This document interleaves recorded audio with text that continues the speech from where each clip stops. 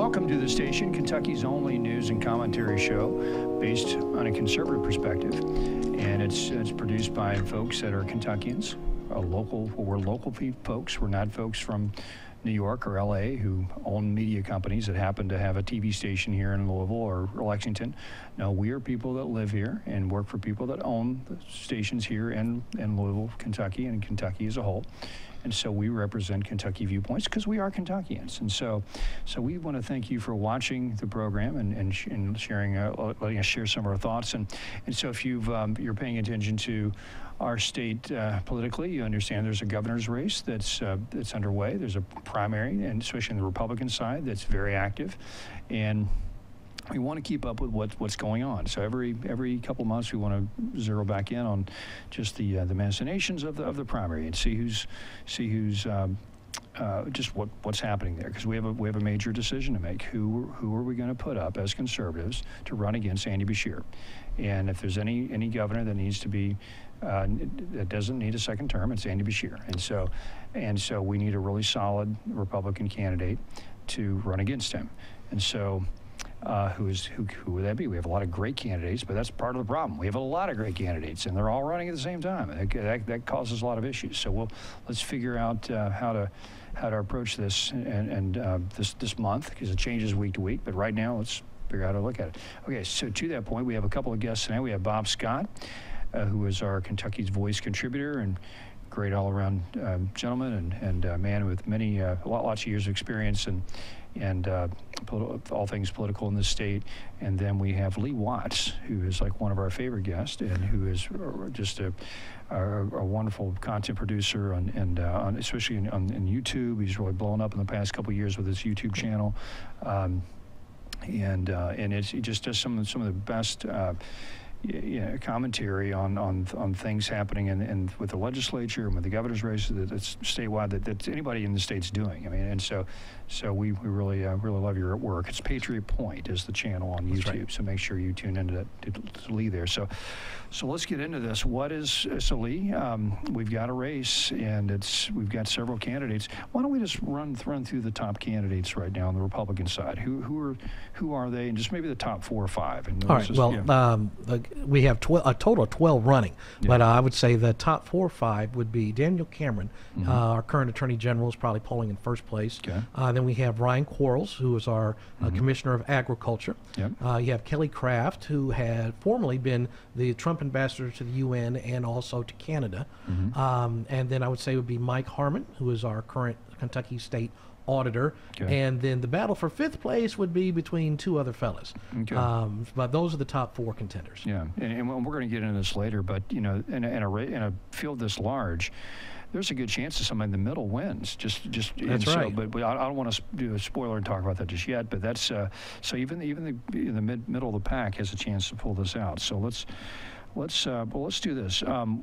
There was a debate recently, about 2 weeks ago, that occurred. We're going to show you a clip from that. Actually, a news story on that debate, and we'll see how that unfolded. So let me get back to this. There we go. Let me go back to this. All right. Sorry, I should have this queued up, and we're rolling. Thank you, George. 4 Republican candidates in Kentucky's race for governor met on the debate stage for the first time tonight. WLKY's Drew Gardner was there. He joins us now live in the studio with the highlights. Drew? Well, Vicki, a wide variety of topics were covered during the hour-long debate, including abortion, education, and gender-affirming care. The 4 candidates were generally in agreement on almost all of it, which made it tough for any candidate to stand out.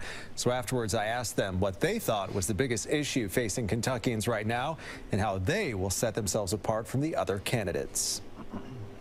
For the first time, these 4 Republican candidates for governor faced off in a debate, each sharing a common goal of making Andy Beshear a one-time governor.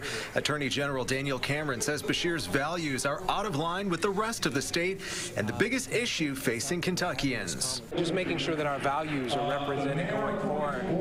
Having a governor that respects the values of the men, women, and children of all 120 counties. I don't think we've had that over the last 3 years. Cameron says his experience makes him the best candidate to to change that. Well, a lot of us are able to talk about what we'll do, but I've been able to show it over these last 3 years. For Somerset Mayor Alan Keck, his prime focus is getting more people into the workforce. We bookended the Keck game plan with the economy and family. Stronger families will produce better workers. It'll help our schools, help our public safety crisis. We just got to get more people to work. He says his straightforward approach and willingness to break from the pack on certain issues makes him the best choice to lead the Commonwealth. You're going to get real answers. You know, I don't duck and study. We've got a game plan. We've got a platform out there. I think Kentuckians deserve to know where we stand on all the issues, not just the ones we think are important. Agriculture Commissioner Ryan Quarles says inflation is crushing Kentuckians and will be his top priority. Inflation is hammering Kentucky right now. I've been out in the rural parts of the state. We have people that have never been on, had to go to a food pantry for in their life, have to go buy food or go pick it up at food pantries. Quarles has made reaching out to rural areas a priority and believes it's what's going to help him win. I have a grassroots People's First campaign across all 120 counties. We're visiting about 20 counties a week right now. We take a lot of pride in that. A lot of these other candidates are not visiting the rural areas of the state. State Auditor Mike Harmon believes Beshear himself is the biggest problem facing Kentuckians today. Because he's the one that has worked to take away our civil liberties. He's the one that destroyed so many businesses. He's the one that kept kids out of schools for a year and a half, and that's why we're so far behind. And he believes it will be his experience that defeats him. You know, I've got more experience than everyone there. I mean, I have 13 years in the House. I've got 7+ now as auditor. Now, one candidate was missing. Former United Nations Ambassador Kelly Craft was invited to tonight's debate, but she declined the invitation. Vicki? You know, that's pretty interesting that Kelly Craft declined to debate there. And right now the race, if you, from what I see, it's really a race between Craft and Cameron. Would that be accurate, or at least those are the two front runners? I think that's the way that it's often being portrayed. I don't know if that's actually accurate. Okay. Craft does not have a connection with the Kentuckians. She's a billionaireess and spent her time doing a lot of foreign things.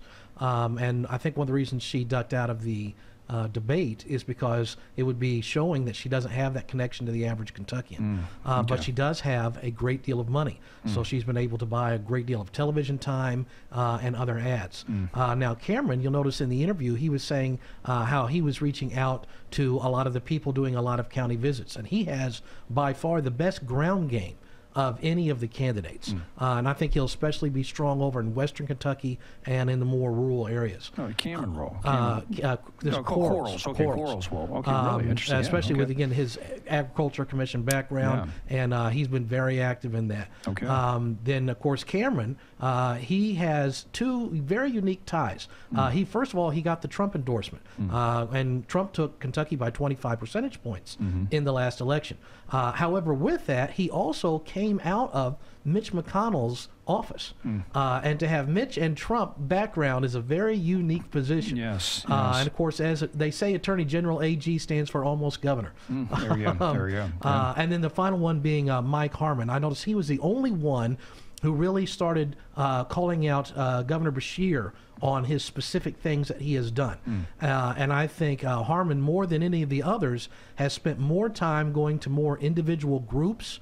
And when you get different, the top 3 or 4 people splitting the vote between so many of the big organizations in the Republican Party, I think it's any one of the top 4, maybe 5 people's game. Really, that's interesting. Yeah, and we touched on this earlier that, you know, back in when Bevin was running, he won because he was really a third choice in a lot of ways, and the two top candidates, they split the ticket. Well, is that the right term?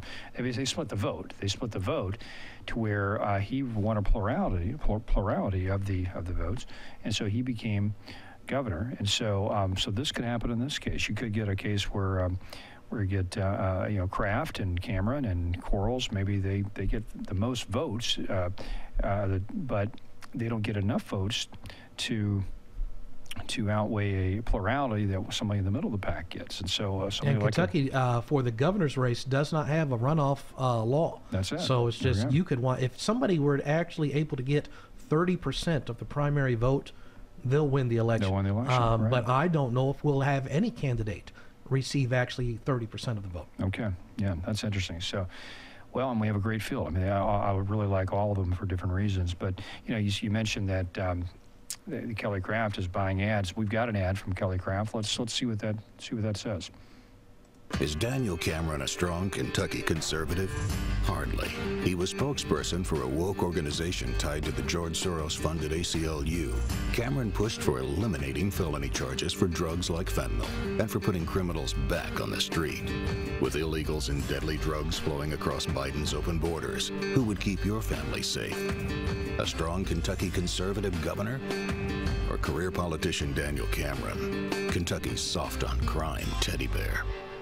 So, Bob, let's bring you in on this. I mean, I think you've met Daniel Cameron, and of course, you know, Cameron has a history with working with McConnell and one of his proteges, and was proud of that early on in his career. But now McConnell's sort of fallen out of favor with a lot of grassroots Republicans, and I think for good reason. He's made some missteps here in the past few years, not supporting some of the more controversial issues that mean a lot to conservatives. So,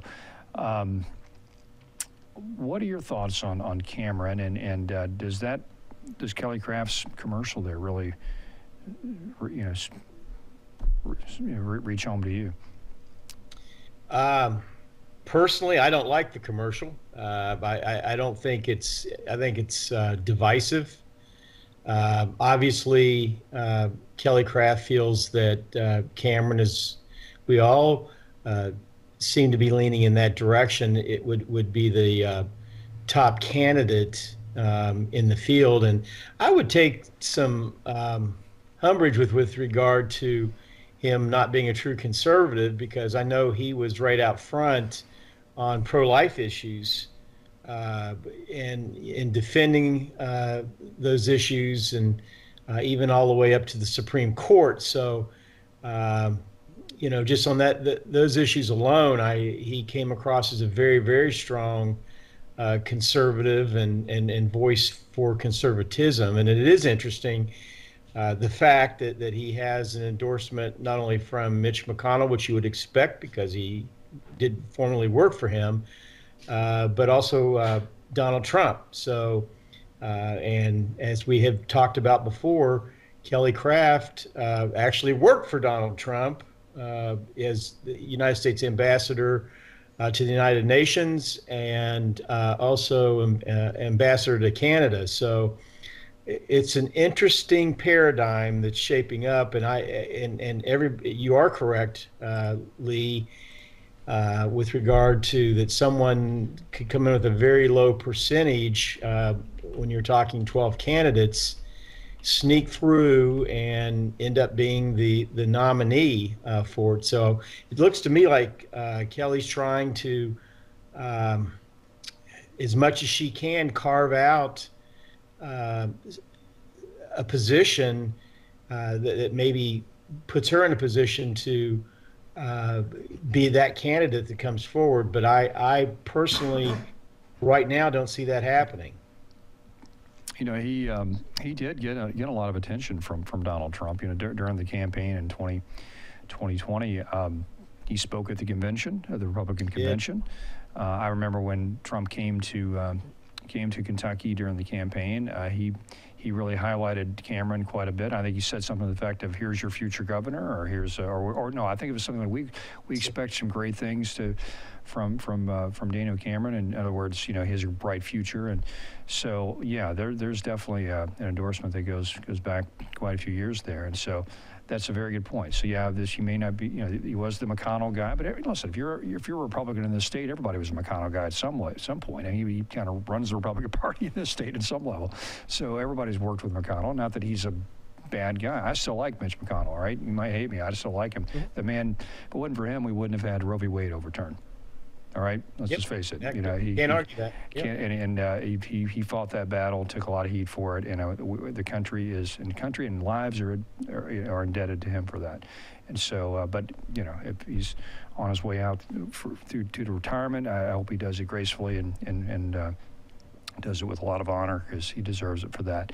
So, But yeah, so, and Kraft is she's solid. And no, what her career as Trump's ambassador, I should know this, but ambassador to who? She started off as the U.S. ambassador to Canada. Okay. And then he moved her eventually to become the U.S. ambassador to the United Nations. Okay. And I think it's one of the reasons that she ducked out of the debate is because you got to say, if she didn't have $1.5 billion, what qualified her for either one of those positions? That's right. That's true. And you really don't have anything to go back and look to in that regard. Yeah, that's true. That happens quite often with the donor class. Here, I'll give you $1 billion and make my wife ambassador to Scotland or something. And It's not like U.S. ambassador to Canada is a high risk position. That's right, exactly. Or it takes more ceremonial than anything else. Yeah, Cameron having a much more headline time, especially during the lockdowns, fighting Bashir in court. I think that gives him a lot more connection to average Kentuckians. And by her doing an attack ad, you'll notice the thing about an attack ad is you're just saying the other guy's bad, but you're not saying why you are good. And I know as a conservative, I'm more interested in knowing why are you the best choice? What makes you, better than the other choices that we have? Right. And I didn't see that even included in the attack ad. So I can understand you're going to do an attack, but at the same time, you're like, this is how I'm different and I'm better. And those are the kind of things that I look for as a conservative voter when I see an ad. Yeah, well said. And I also look at for somebody who could potentially win. All right, and so Cameron's got a great story. I mean, unless you're watching this on a podcast, you never heard of Danny Cameron. He's African American, right? And so that is a unique thing in this state and in this party, and in many ways. Not that Republican Party was started because we are against slavery, so African Americans usually all be Republicans up to a point, but the fact that he's a very strong conservative and a prominent, politician in this state who's a Republican and African American, that's a wonderful thing, and because you've got a large community of African Americans who tend to, they want to support somebody from their own ethnic group, their own background, and they have a heart to see people succeed from that background. It would take out one of the Democrats' major cards they usually play, which is you're a racist. That's right. They wouldn't be able to play that card. So exactly in that way, he would be a very wise choice. That's right. Then, of course, we might see something like what Governor Bevin did, is that he selected an African American for his running mate. That's right. And we have yet to see Cameron or any of the candidates except for Kraft to pick a running mate. That's right. And she's picked Kentucky State Senator Max Wise. Okay, interesting. Okay, very good. Well, so that's, he's got a great story. I think he's a very compelling candidate. He's done some great work as Attorney General, and we're probably not highlighting that enough because he does have a strong track record there. But let's talk about Quarles a bit. He's a strong candidate. So agricultural commissioner, strong connection with rural Kentucky, and before that he was in the House of Representatives for several years. Okay, very good. And so, U.S. House. No, the Kentucky House of Representatives. He was a state rep. Okay, got it. That's right. And so. So what stands out besides his political background there? Well, I know again he's taking his conversation to more what I would consider the kitchen table type topics. He's made a big point recently talking about how he'd like to revamp some of the tax programs that we have here in Kentucky. He said he'd like to finally eliminate the death tax because a death tax in Kentucky can take up to 16% of a person's what they've left, their inheritance for their children. He's like, it's not right. We need to get rid of that. And I have to agree with that, not only as a conservative, but also specifically from a Christian principle, because you see that kind of principle in the Bible, in the book of Ezekiel, chapter 46 and verse 18, where it says that the prince shall not take of the people's inheritance. Yeah. So you have the prince, the government official, that says it's because somebody died, you're not entitled to the inheritance. That's to go to the children. So it's a good conservative principle, which follows a biblical principle. And it's amazing how those two things go hand in hand. Isn't it striking? It always seems to work out that way. I've never heard that scripture. That's really neat. I like that. The Lord knew what he was doing. Well, that's tremendous. So now, besides Quarles, we have the fourth candidate, I guess, if we were doing an informal poll amongst us, would be who? Mike Harmon. Mike Harmon. He had spent, again, I believe 13 years in the House of Representatives at state level. Now he's been the state auditor for 2 terms, term limited. And he has actually done quite a bit during the lockdowns that I don't think he's getting enough credit for. When they found 400,000 emails that had never been opened, he's the one who found that and brought it to the people's attention. Is that right? When Andy Beshear had done several other things, it was Auditor Harmon who actually cited that when he was checking the books and would refer multiple of those things to the Attorney General, recommending that he actually take action on these. And the Attorney General chose not to. So when you actually get down to it, it was Auditor Harmon who is stronger against Beshear than what we saw Daniel Cameron actually wound up doing. Which is why we saw in that interview recently that we saw Auditor Harmon was saying, listen, let's remember it was Beshear who put everybody out of work, who did all these different things when everybody else is talking about themselves.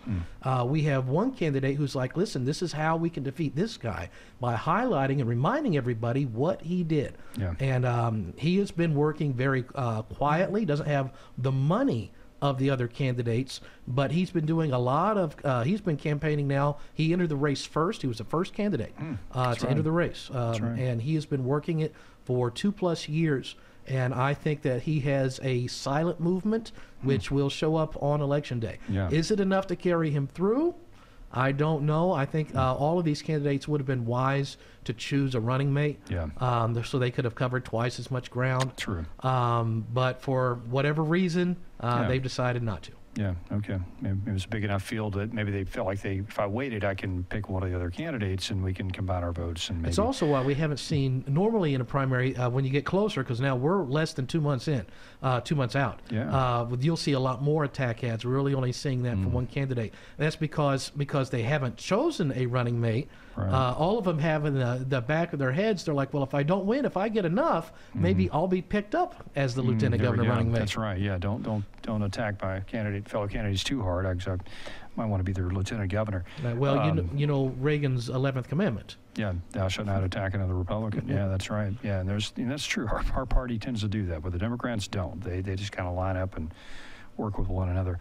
But well, let's talk about Beshear. So Beshear is how's he polling right now vis-a-vis any Republican that? I've only seen 2 polls. One done at the first of the year, and it says that he was ahead. However, I very much do not trust polls. Yeah. It depends who is conducting them and the agenda that they want to put forward. Right. I like to say that polls are like Texas steers. There's a point or two in there somewhere, but mostly they're a lot of bull. Yeah, exactly right. Especially this early in the game. Yes, early in the game. Because the campaign, people don't know who these folks are, except for Cameron. 3 months ago, most people didn't know who was even running for. That's right. Plus, all of them are now just running in their own party versus somebody who has been on not only governor for 3 years, but then he had about a year and a half he had a daily propaganda hour for an hour. There we go. And you cannot underestimate the value of that. Yeah. Nobody could ever buy that much TV time, and the liberal media gave it to him for free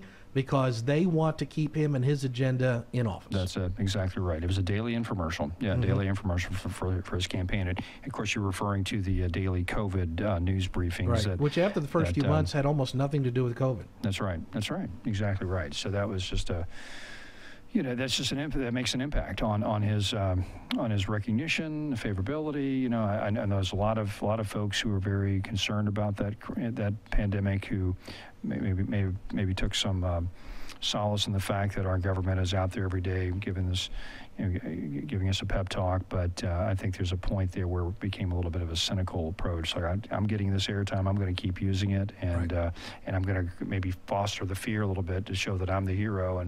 And matter of fact, I got to do some things to make it look like I'm a hero. I'm going to go shut down a church. I'm going to go create the crisis so that you can solve the crisis. You can solve a crisis, and it's really tragic. And so. So what would be, Bob, I'm going to go to you. What do you think Beshear's, I guess, real weaknesses as a candidate going into this next election? What would be the one thing that, or maybe 1 or 2 or 3 things that opponents would come after him on, and that are really legitimate concerns? And what are your thoughts? I think they're going to have to go back and drill down to some real actions that he did, in fact, take during the pandemic. And I mean, he absolutely, where he was sending state troopers to churches and taking license plate numbers.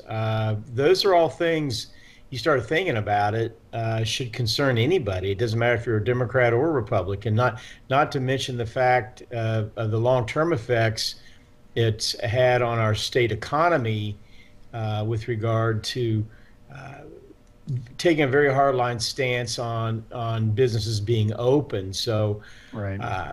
But unless you're a liquor store, you're free. Yeah. That's correct. Shut the churches down. Well, let's open the liquor stores. Yeah. But what I was going to say is, it's always tougher to be an incumbent, especially as you already mentioned. Both of you mentioned that had a lot of very free airtime, and I know one of the polls, I think it was the Mason-Dixon poll, really had him up significantly. And I tend to agree with Lee; it's still a little bit far out to be making any bold predictions, but. Make no bones, I think this most recent election cycle that happened in November, which would have actually, there was an amendment that would have taken away some of the governor's power. It was defeated and voted down pretty handily. Now, there's other reasons, and people made arguments it wasn't as crafted and explained and written the way it should be, but it did happen. That to me was a red flag that went up. If you are a conservative, and seeing, and not to mention the fact that what happened with the whole abortion discussion, or I'd like to say pro-life discussion that happened as well. So Bob, you can take that call if you need to. Yeah, no, it's. I told him I think it was a telemarketer, but it's something that we all need to be concerned about as conservatives and as Christians. I'm hopeful that a good candidate will emerge. Governor Beshear does need to be a one-term governor, in my opinion, and hopefully that someone will step forward and be able to take up the mantle and run against him. But it's going to be a battle. Yeah, it's an uphill fight. Yeah, it's going to be. But at the same time, this is traditionally a red state, right? We have 2 Republican senators in this state. We've had look at our legislature. It's like 3/4 or more, Republican, and so. By all other measures, this state should have a Republican governor, and so maybe just his election was a fluke. In this sense, we had a very, unpopular Republican governor that he was running against. Not very unpopular, just unpopular enough to motivate certain demographics and certain interest groups to really come out against and get some traction against that former governor. Of course, I'm speaking of Matt Bevin. And so maybe it was just the Bevin candidacy versus a Beshear candidacy that made that election unique. Maybe just all things are coming back to normal in this term, and we should actually get a Republican governor. Now I wouldn't want to hang my hat on that as a Republican candidate because, like you said, and like Leah said, we've got. Daily 1 hour, 2 hour infomercial for the Beshear campaign that's been running for 2 years, and so and plus he's an incumbent. So, but speak to that. You think it was just that election was unique, or you think I have serious problems with that election. You have people who are voting the Republican for every single statewide office by overwhelming numbers.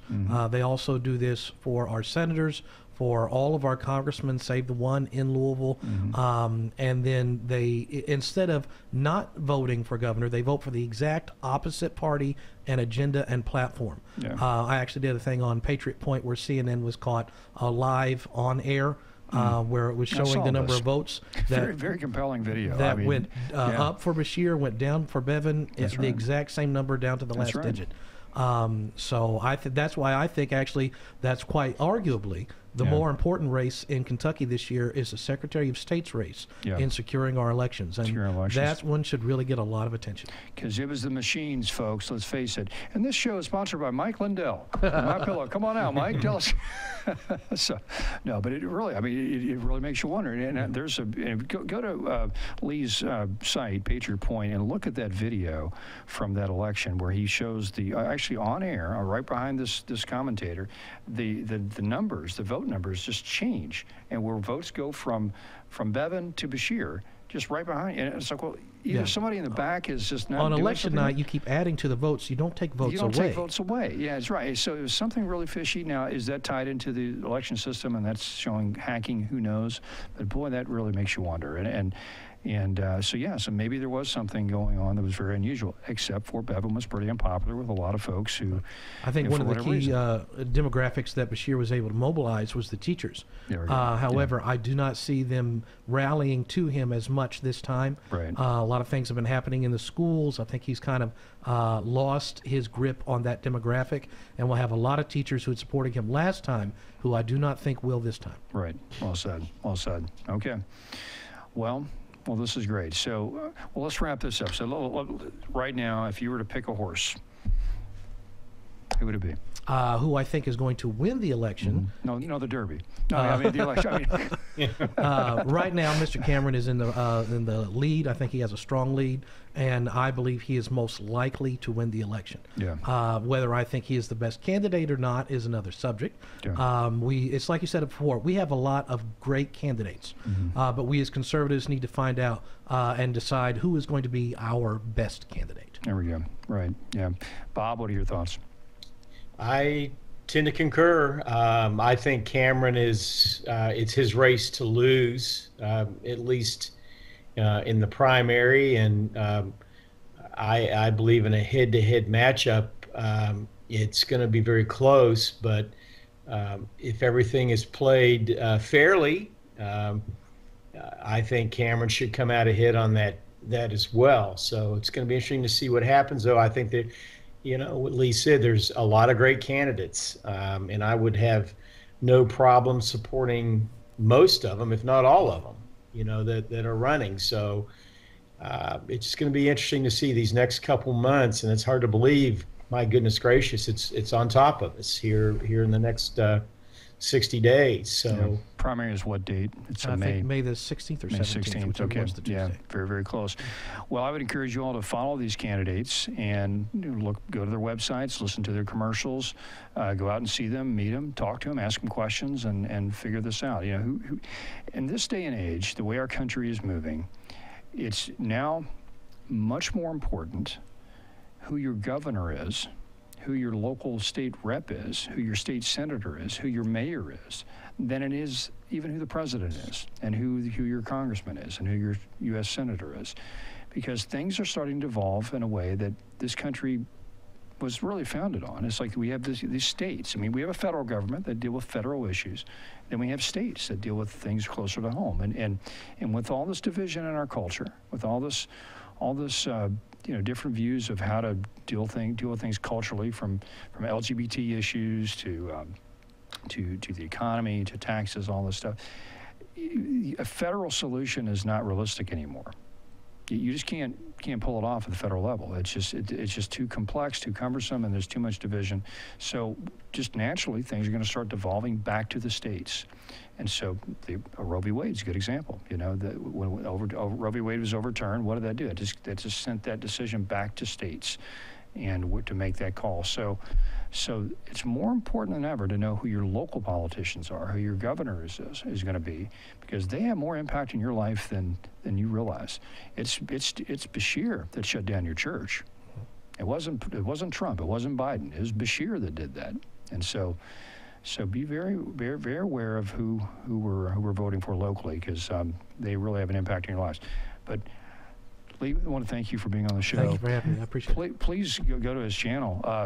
Patriot Point is just killer channel. I mean, and it's really funny too. You get some really funny bits on there too. And so, Bob, thanks again for being on the show. And you're watching this station, Kentucky's Conservative Outpost, for news and commentary from a conservative perspective. And thank you for watching.